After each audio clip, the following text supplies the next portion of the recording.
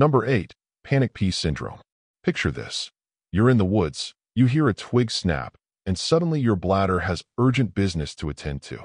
Welcome to sympathetic nervous system sabotage, where your body reacts to fear by unlocking every valve like you're a badly designed water balloon. See, your fight or flight system gets triggered, thinking you're about to wrestle a bear. So it lightens the load, literally, by making you want to pee, or worse. The theory? If you're being chased, you'll run faster if you're not carrying around that latte from 3 hours ago. Cute logic, until you're the one sprinting into the bushes mid-hike yelling, "It's not what it looks like." This also explains why animals, and sometimes you, at job interviews, lose control when terrified. Your ancient survival instincts are just trying to help, in the least helpful way possible. Basically, your nervous system thinks wet pants are a flex. Number 7. The let's freeze and die reflex. Imagine locking eyes with a predator, and instead of running or fighting like a legend, your body chooses freeze mode. You become a majestic, wide-eyed statue, like a deer in the headlights, but somehow less useful. This is the tonic immobility reflex, and it's hardwired in a bunch of animals, including you. It's your body's attempt at playing dead, which might work if the threat is a T-Rex that only sees movement. But against, say, a hungry wolf or reality itself, yeah, not so much. This freeze response shuts down your ability to move, speak, or even breathe properly, all while your heart's doing EDM in your chest. In nature, it might make you look less appetizing. In real life, it just makes you feel broken. Your brain, we're in danger. Should we run? Your body, no, let's collapse like a Victorian ghost and hope it goes away. Number 6. Your eyes are gaslighting you. You're deep in the woods, and you swear you just saw something move. Was it a bear?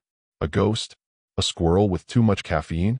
Nope, it was your eyes being little drama queens again. This phenomenon is known as pareidolia, the delightful glitch where your brain takes visual noise, shadows, tree branches, or oddly shaped rocks, and turns them into faces, figures, or something watching you. Evolution baked this in so you'd be overly cautious in dangerous environments.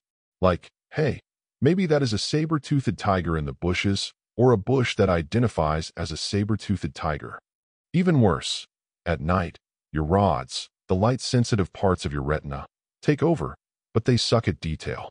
So you get grainy, Blair Witch-style footage fed directly into your brain, where it gets edited into creepiest things that never happened.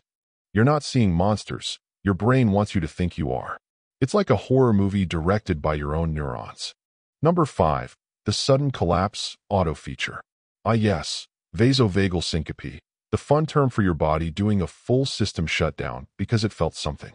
Could be blood, a bad smell, a needle, or just your brain randomly deciding today is a good day to reboot. Your heart rate drops, your blood pressure nosedives, and down you go like a sack of sad potatoes. It's like your body's trying to escape the awkwardness by teleporting straight to the ground. This reflex might have once helped cavemen fake death to avoid fights or predators.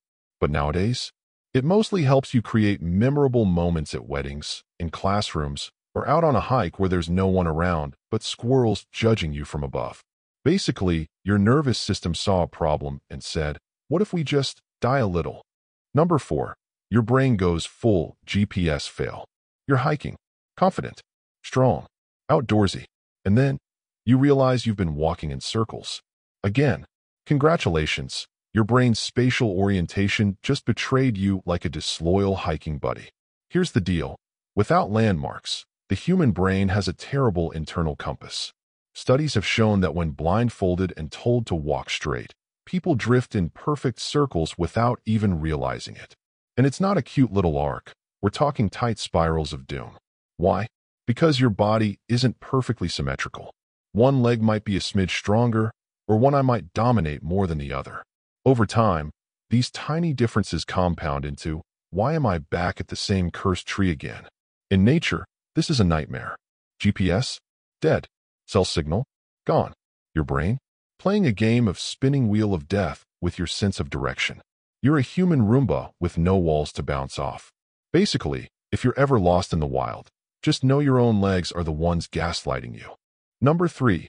Heatstroke turns you into a confused lizard. So it's hot. You're sweating. And then suddenly, you're not. That's when the real fun begins. Heat stroke is what happens when your body's internal thermostat stops doing its one job, keeping you alive. Your core temp rises past 104 degrees Fahrenheit, 40 degrees Celsius, and instead of chilling you out with sweat and shade-seeking behavior, your brain goes, nah, let's freestyle. You stop sweating, get dizzy, hallucinate, and, in some documented cases, start stripping off clothes while you're actively overheating. It's like your body has entered opposite world, where burning alive feels like time to streak across the savannah. This isn't just discomfort. This is your brain being cooked like a microwave potato. It affects your judgment, coordination, and memory. Suddenly, survival decisions wander toward the light vibes. So yes, if you forget to hydrate and cool off, your body's plan is to self-sabotage in style.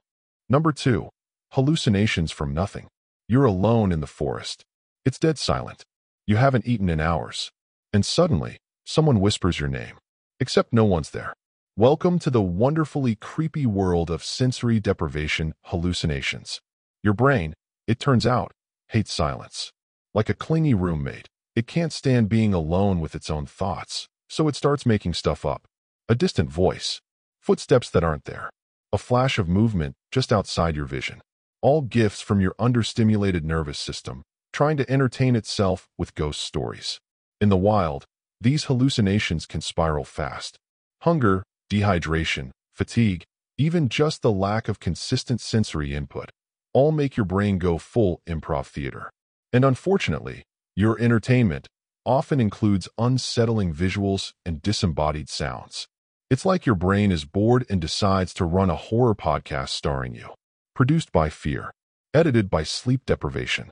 So next time you hear your name in the middle of nowhere, just remember, it's probably not a spirit. It's your brain doing performance art. Number 1. You'll eat poison and smile about it. You're starving. You find berries. They're red, cute, shiny. You eat them, and then you die. Why? Because your brain's risk-reward system is a greedy little optimist that thinks looks edible equals definitely not deadly. The human body, despite thousands of years of evolution, is shockingly bad at distinguishing safe food from you'll be vomiting into a creek in 6 minutes. Your taste buds aren't chemical labs. Your nose can't detect most natural toxins. And your hunger? That beast doesn't care. It'll override every red flag with, just try it. What's the worst that could happen? In the wild, this is how people have eaten toxic mushrooms, rotten fish, and mysterious plants that looked so healthy. Plus, hunger messes with your cognition, making you impulsive, irrational, and desperate enough to chew on something that smells like nail polish remover. So yeah, your survival instincts might help you run from a bear. But when it comes to food, your brain's basically a toddler at a buffet. Zero filters, maximum enthusiasm. That's all for today. I'll be making similar videos in the future. Subscribe to see them.